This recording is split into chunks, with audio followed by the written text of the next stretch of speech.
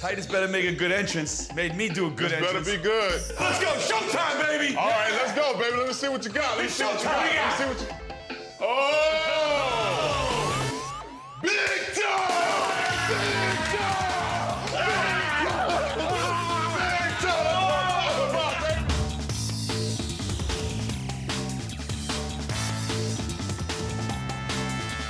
Man, this is badass. Everything's awesome. Big Gator! Big Gator! Big Gator!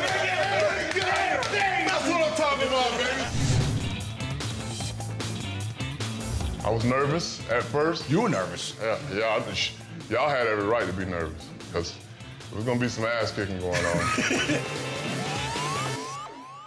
All right, so let us tell you a little bit about the aquarium, man. Please. Right here, you got 375 gallons right at your front door. Grand entrance, 84 inches long, 30 inches wide, 36 inches tall. We know how important it was to you to have a Gator-themed aquarium. Yes. So inside we got the University of Florida logo, orange and blue. Obviously you got the Gator, which represents the logo.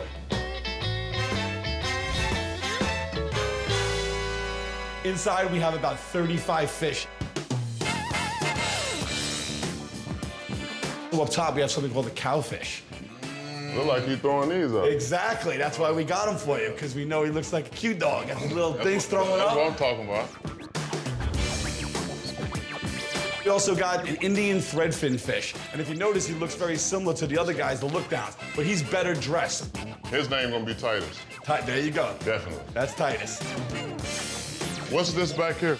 That's a clown trigger. That's my favorite fish. Clown trigger. That's clown trigger. We wanted to represent the WWE. Those guys took great care of you. They took great care of us by letting us in the facility. That was an amazing time. Oh, it was great. So we wanted to represent them in the tank, and we have the Emperor Snapper. And if you notice, the Emperor Snapper is red, black, and white. Yes, And those are colors WWE of colors. Exactly. This tank is important to me because it represents so many things, not only just within the University of Florida, but just about me as a person, as Titus O'Neil, the man.